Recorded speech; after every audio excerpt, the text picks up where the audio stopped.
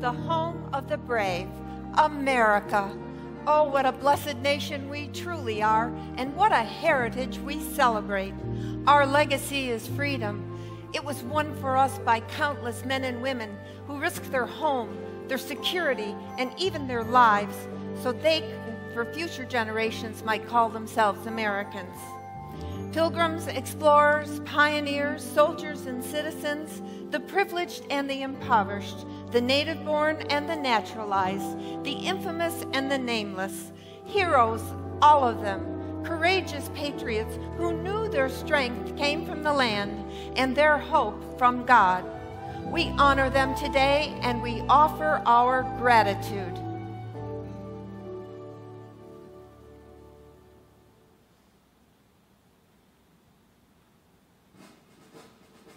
To the brave who built and defended our home, America, the home of the brave.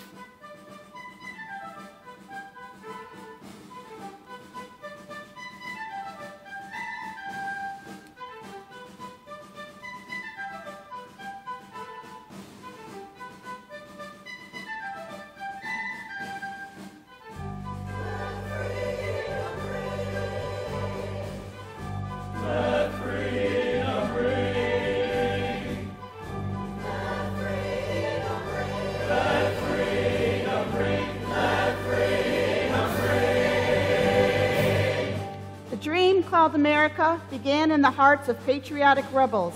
It began with common men and women seeking the most basic of freedoms, to determine the course of their lives, to pursue quiet joys, and to worship their Creator.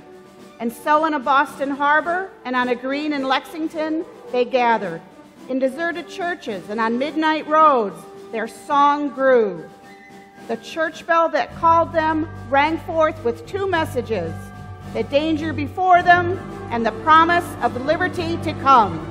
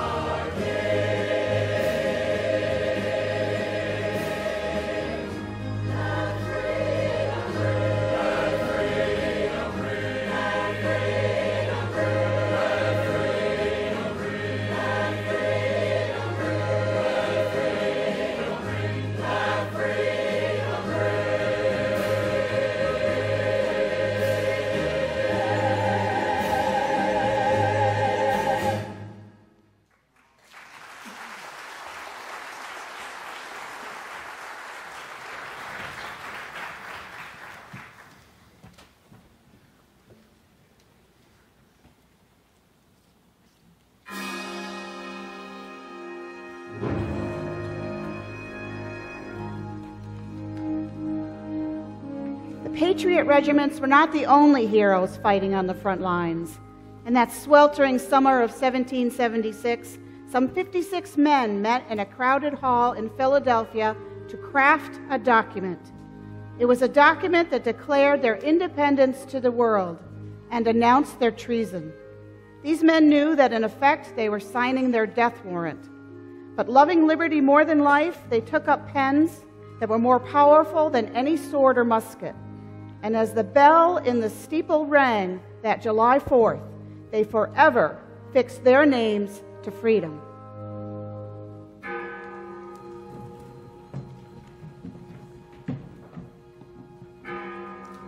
We hold these truths to be self-evident.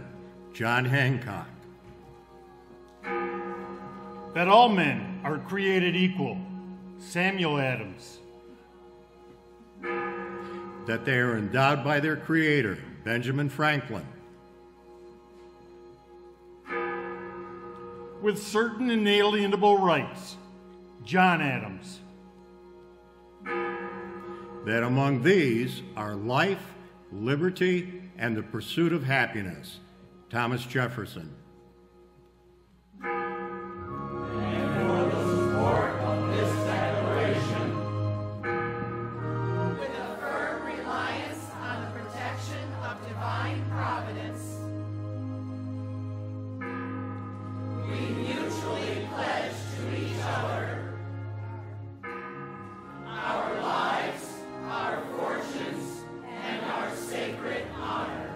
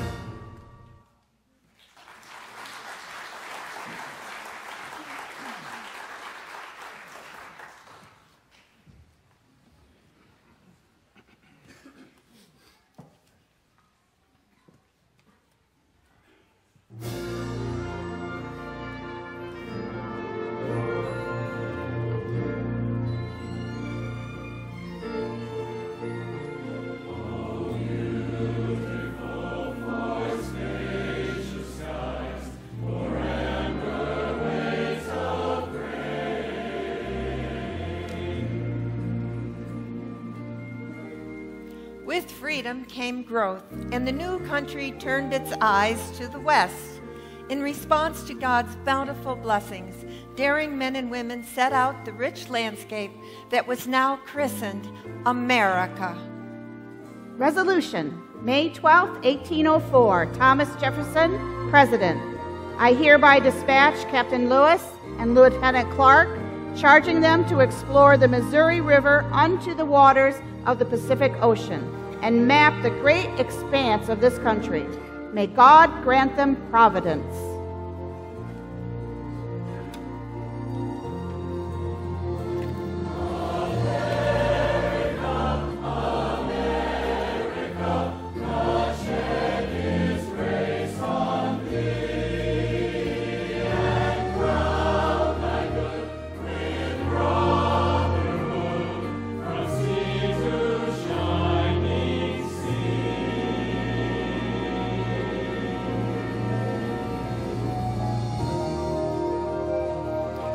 Journey of Captain Meriwether Lewis, May 13, 1804. All provisions are complete and the company is in readiness and health. We set out at about 4 p.m. in the presence of many of the neighboring inhabitants and proceeded under a gentle breeze up the Missouri to the upper point of the first island, approximately 4 miles, and camped on the island.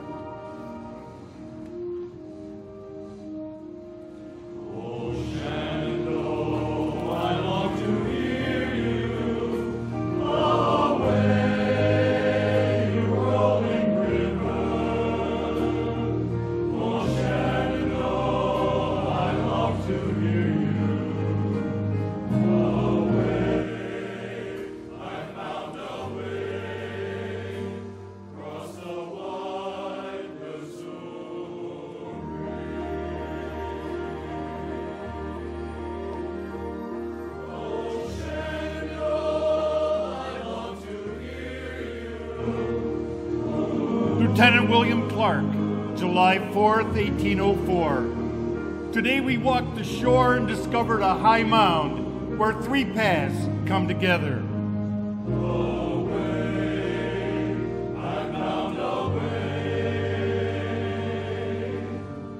The land we survey is exceedingly good.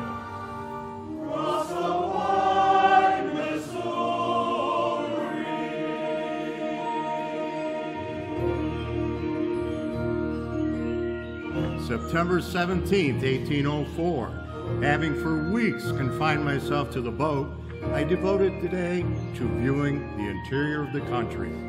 Endless grass gives the fields the appearance of beautiful bowling greens. The scenery, already pleasing and beautiful, was further heightened by immense herds of buffalo, deer, elk, and antelope, which we saw in every direction, exceeding as far as the eye can reach.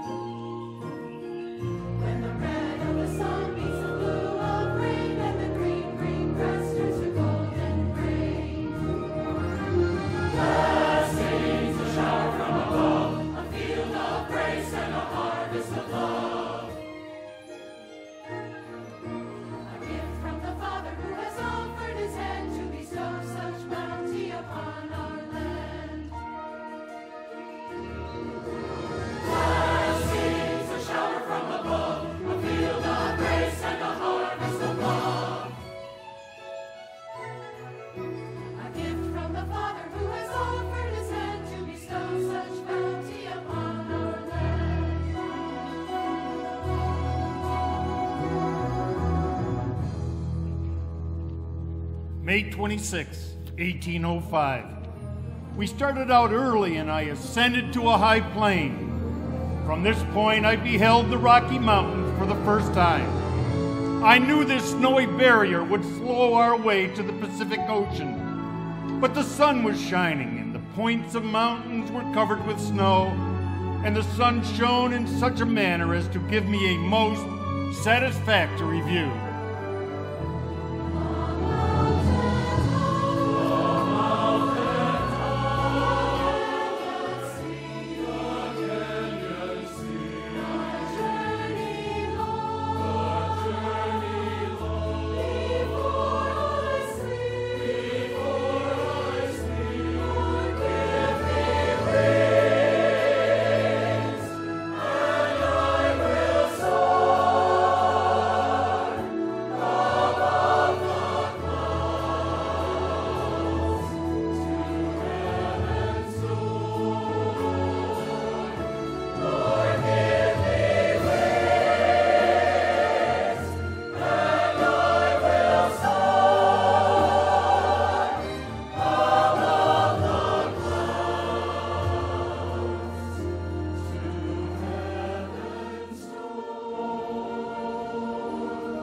September 25th, 1805. After triumphing over the Rockies, we determined to proceed by water. Examine the rapids below, and the danger appears too great to hazard our canoes. We proceed on. November 3rd. Today we saw a great number of gulls. The high hills jutting in so close, we cannot retreat back. The cliffs increasing in height. Great joy in camp, November 7th, 1805. We are in view of the ocean, this great Pacific Ocean, which we have been so anxious to see. The roaring and the noise made by the waves breaking on the rocky shore is heard distinctly. And on a peak, we raised our flag, at last set to fly over one soil, and one land, and one people.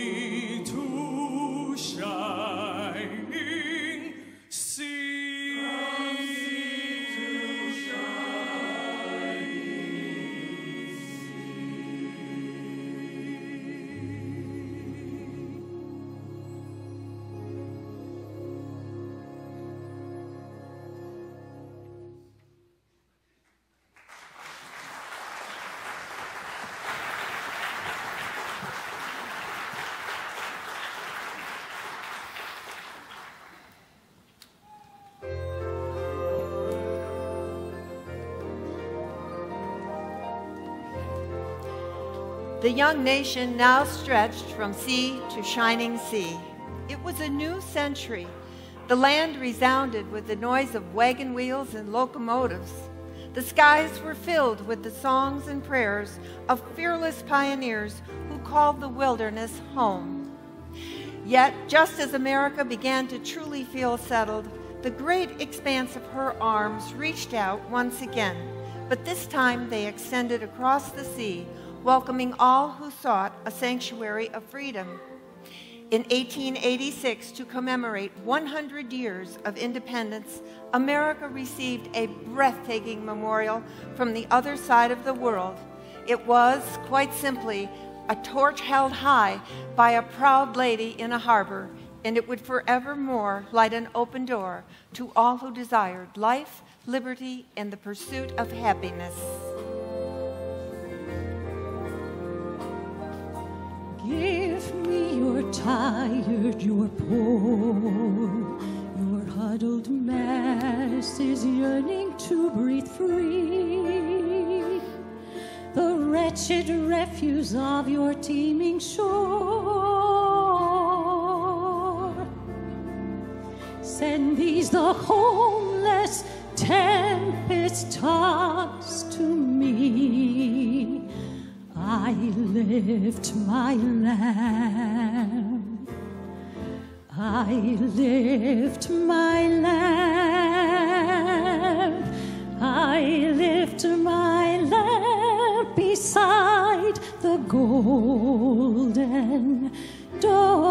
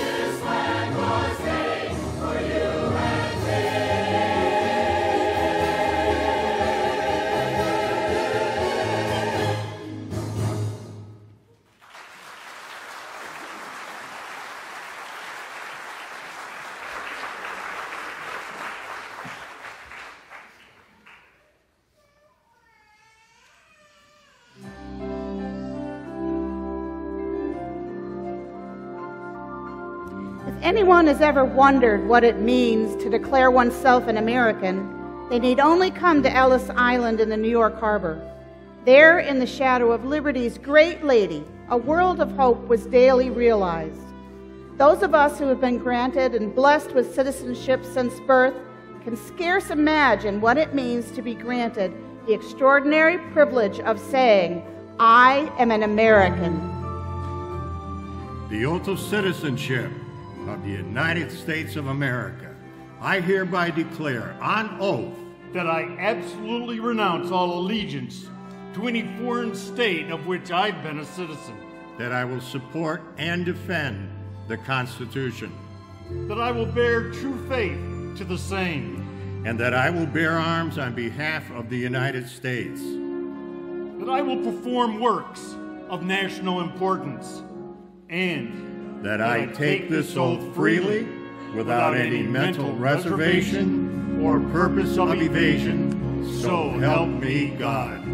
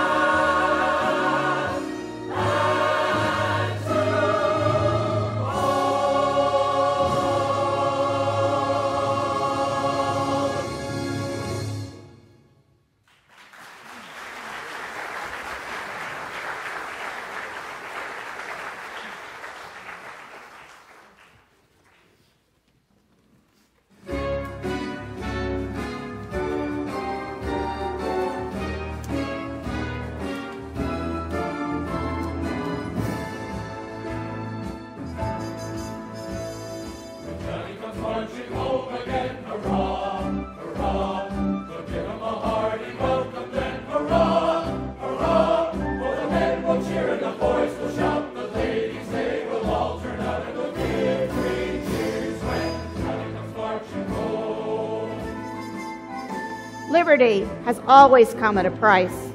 As the 20th century began in earnest, America found itself drawn into one horrific conflict after another.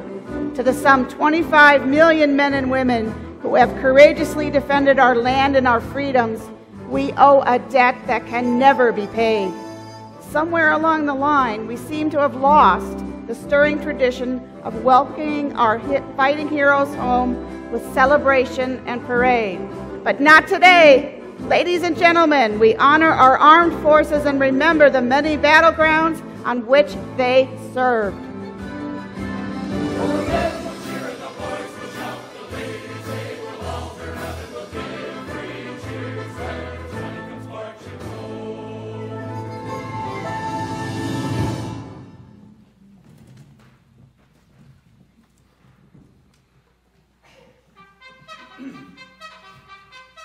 The United States Army in World War I, 4,057,101 soldiers served valiantly on the field of battle with valor and honor. Army veterans from every conflict, please stand and accept our salute.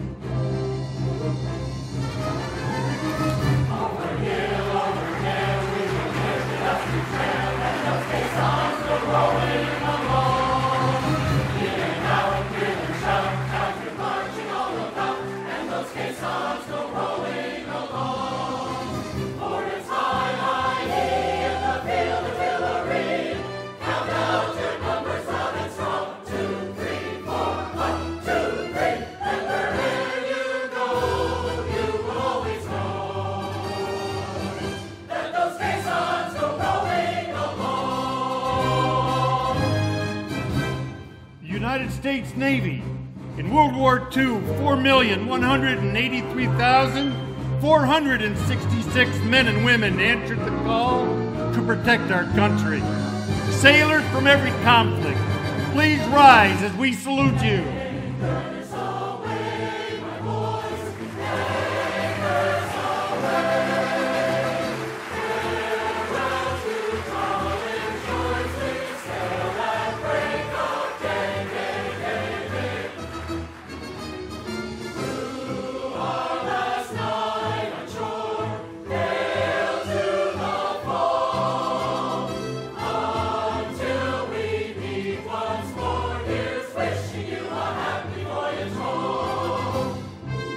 United States Coast Guard. During the Korean War, 44,143 members of the Coast Guard fought bravely for freedom's preservation. Coast Guard veterans, please rise for our gratitude and salute. Always ready for the call. We place our trust in Thee. And shout and shout to win our victory. Send the promises our God, our pledge, our motto too. We're always ready, do or die. Like Coast Guard, we fight for you. The United States Marines. In the Vietnam War, 794,000 Marines served their country with valor and honor. Marine Corps veterans, it's your turn to stand as we salute you. The halls of Montezuma, the shores of Tripoli, we will fight our country's battle in the air, on land and sea. First we fight for right and freedom, and to keep our honor clean. We are proud to claim the title of United States Marines. The United States Air Force. During the Persian Gulf War, 50,751 Air Force pilots put their lives on the line for the defense of freedom. Will all Air Force veterans please rise for our salute? Go into the wild blue yonder, flying high in the sun. Here they come to meet our thunder, and the boys give them the gun.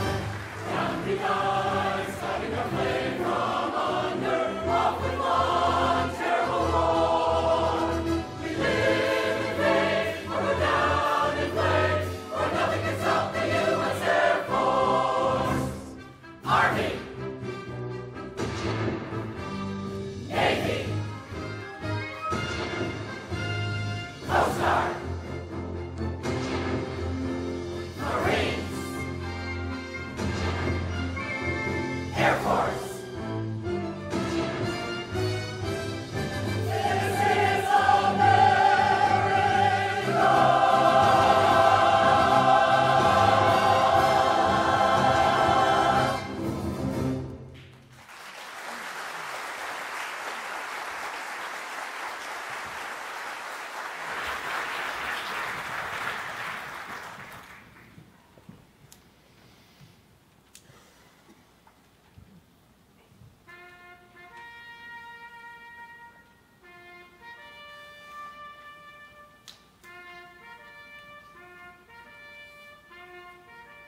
Not all our fighting heroes marched home.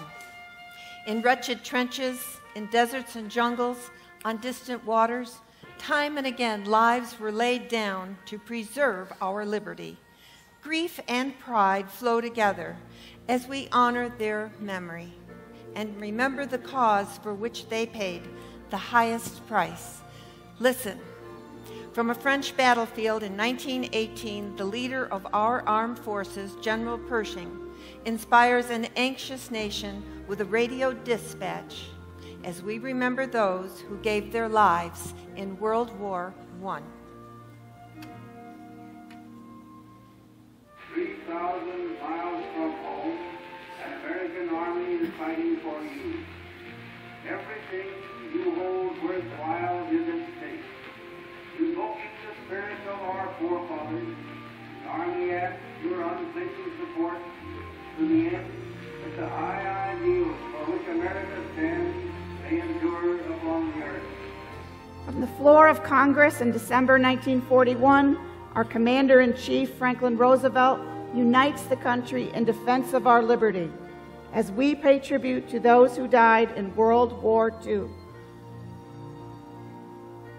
Yesterday, December 7th, 1941, a date which will live in infamy.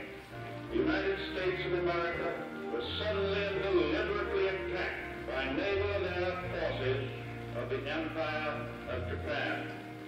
I believe that I interpret the will of the Congress and of the people when I assert that we will not only defend ourselves to the uttermost, but will make it very certain that this form of treachery shall never again endanger us.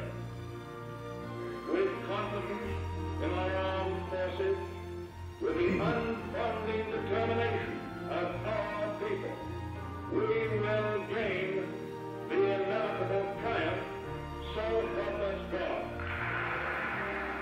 From a newly liberated Berlin, President Ronald Reagan signals the end of 40 years of Cold War as we honor those who sacrificed their lives in Korea, Vietnam, and other foreign lands so that freedom's light would never be extinguished. I know that over the years, many of you have seen the pictures and news clips of the wall that divides Berlin.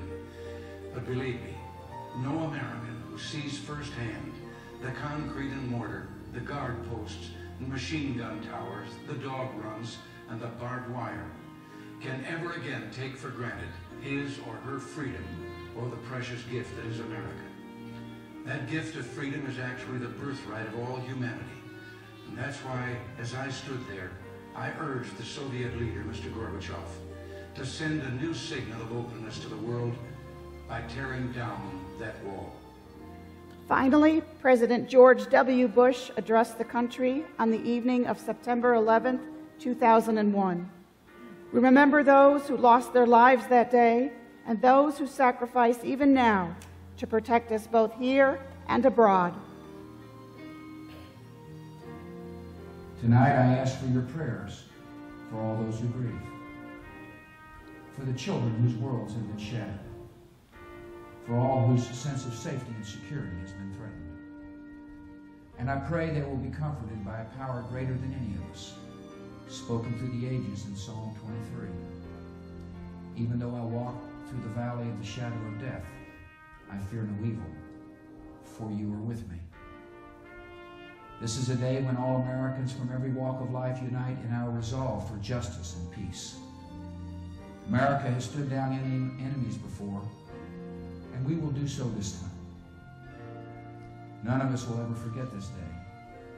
Yet we go forward to defend freedom and all that is good and just in our world. Thank you. Good night, and God bless America.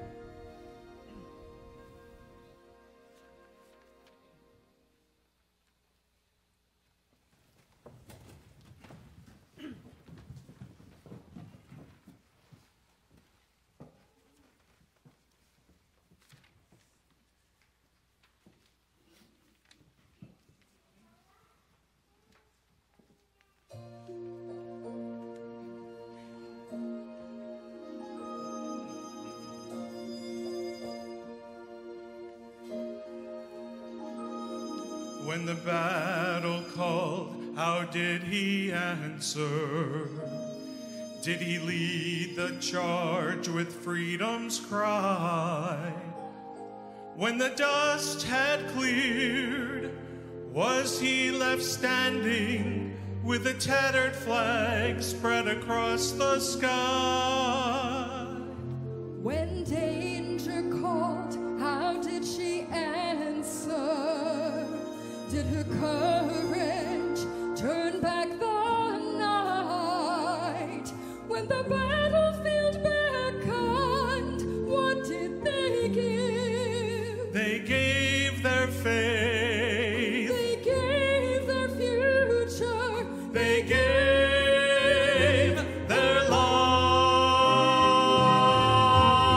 life.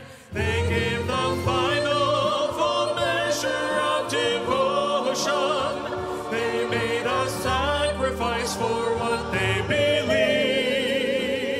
believed. They answered a last command. They died for a grateful land. As freedom's debt forever was paid. They willingly gave The final full measure of devotion.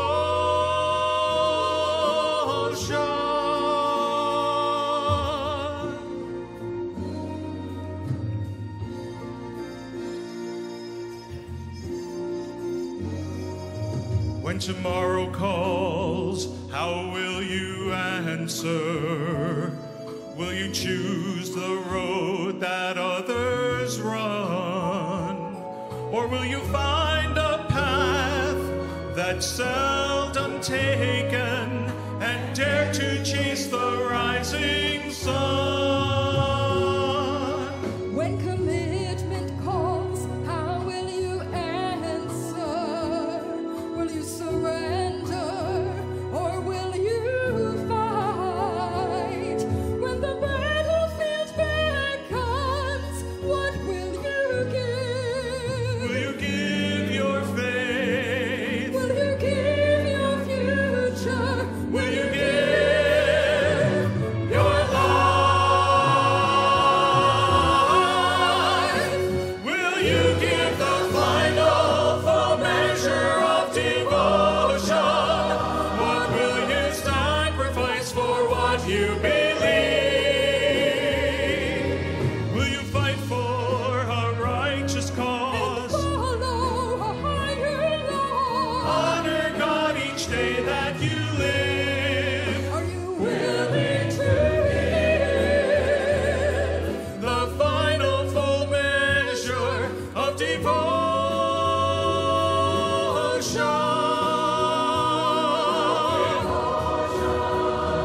Will you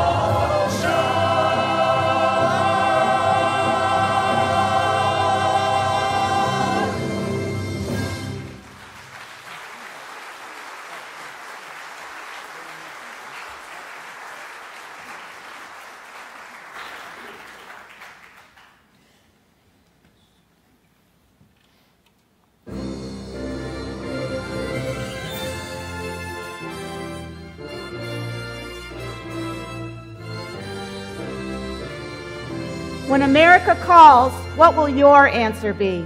In this time of unrest and compromise, our nation needs people of faith and conviction like never before. Like the colonial patriots, we must be willing to sacrifice personal comfort for the higher principle of equality for all people. Like pioneers, we must never run from facing the unknown, nor be fearful of being the first one to take a step or to take a stand. Like our fellow Americans from every corner of the globe, may we never take our precious citizenship for granted. Like the millions of men and women in our armed forces who have given their lives for our freedom, may we prove worthy of their sacrifice and take unabashed pride in claiming, I am an American. May the God of our fathers always direct our vision, and may the colors of our flag be our national prayer.